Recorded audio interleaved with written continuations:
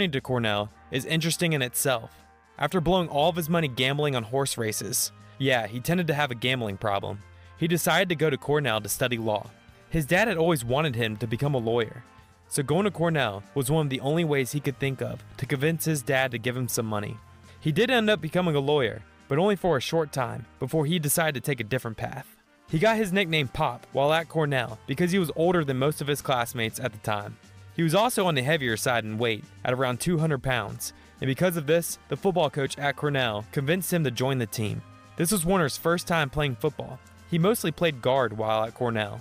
While he was a player, he would sometimes help coach the team, where he created some of his first original plays.